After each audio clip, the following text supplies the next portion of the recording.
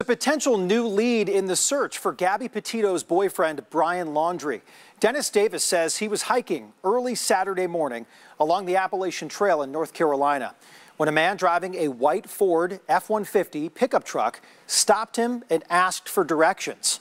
After the encounter, Davis says he looked up photos of Laundrie and says there's no doubt in his mind that the man he saw was the wanted fugitive. I'm absolutely 100% sure that was the guy. My heart was thumping, and I immediately called the FBI back, and I said, listen, I just called you guys, but I'm telling you, this was the guy.